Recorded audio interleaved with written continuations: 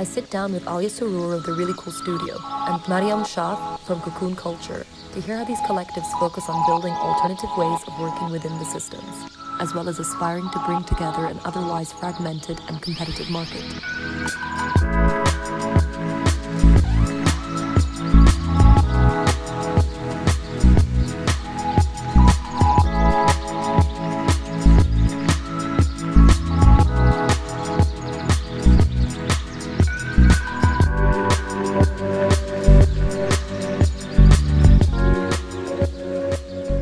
What's your intention with building your collective?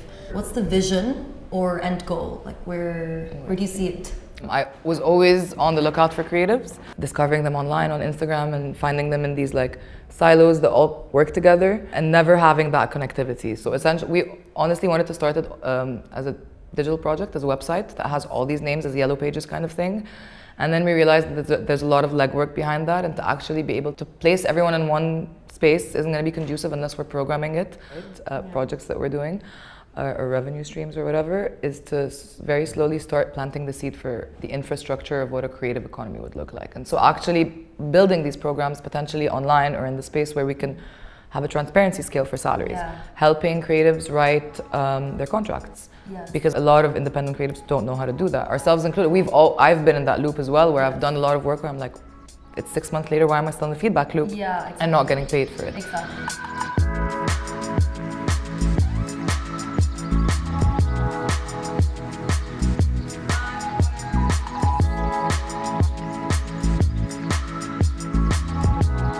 What were your intentions with building the collective and the community? Like, what is the vision, like the end goal? The original intention was to hold space for up-and-coming artists to hone their craft and to develop their skills and to network and to bridge the gap between them and established artists. The two main things that developed or changed is that, first of all, we now see that we can't just be working with artists, you know? And the issue with like the label artist is intimidating, whereas like, you know, everyone has an artist inside them. Everyone is an artist. Yes, exactly. I agree. We talked about that. Yes. So we support and empower people that already associate with art or are already practicing, and other people that don't necessarily want to be artists, don't want to create a career in art, but they have a lot to say still. And they could say that with different mediums, and we could provide that in a way that isn't intimidating and in a way that doesn't require you to have a background or any kind of skill. Obviously, saying that you want empowered artists or artists that have agency or creatives that have agency is like vague. Like with time, we started noticing that the way to achieve that is to get them up, to try to find them opportunities, or to see where opportunities can arise for artists to have good work, you know, good projects that are also still conceptually relevant to them in a way, or are interesting to them.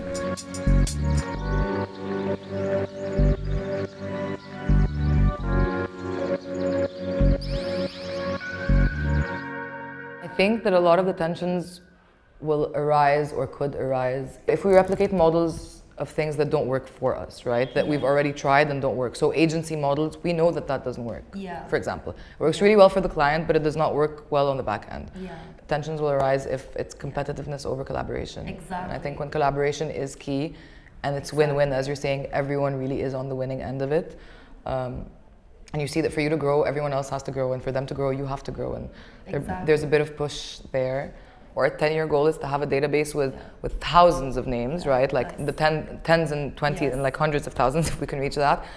And to be able to scale where we can have really cool, essentially in every single Arab city. And to also have really cool pop-ups across the world, right? To showcase as many Arab artists as possible. Whether we represent them or just have them on the database, whatever it is, that's really our 10-year goal. We're like, if we manage to do 5 or 6 Arab cities, 10 European metropolitan, hopefully New York too, cities, then yeah.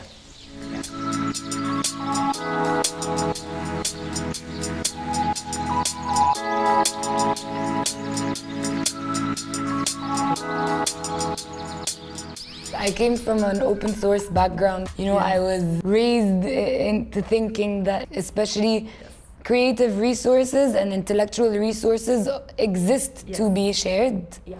But then when I started running a business, I realized that, you know, there's a good balance. We started working with sponsors, and this was like our way into the corporate world, you know, as a creative space and a space that's specialized in curating creative experiences. Like that's already, you know, difficult as a sell. We started like creating a formula of, you know, how to communicate with them, how to convince them, how to get them on board, how to even convince them to change their own policies and tell them that that's going to benefit them and all of this. So, because I have a lot of friends in the creative industry and I want to support them, a lot of the time people will ask me, how do you connect with sponsors, or can you connect me to this sponsor, or and I'm always very open with the information. So I give them guidelines, I give them guidance, I tell them, oh, you can talk to this person, or I can ask them if I can connect you with them, but I wouldn't share the actual template. I wouldn't share the document but itself this is actually a good that point. we built, you know? But you're right, this is a good point, you know? Teach a man to fish, not give him to Exactly. fish. It's not about getting spoon-fed, because what happens then is you get complacent, you get lazy, you're not creative anymore. So if everything is just fed to you, you're not actually in your power.